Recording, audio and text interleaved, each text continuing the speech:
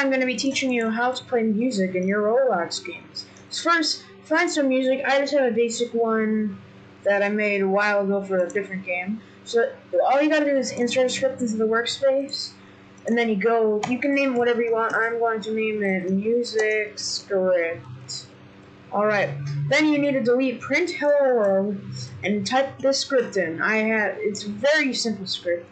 Now, what you gotta do then is you can close out your script, and then you insert it into your music. Well, you hit play, and it should work. See? I have music in the background. There's music in the background of my game. It's a little loud, but I can't do much because I'm not editing it or anything. That'll probably be a different video. But yeah, this is how you can play music in your games. Make sure you like, subscribe, comment what you want me to do next. Thanks for watching, everyone. Bye.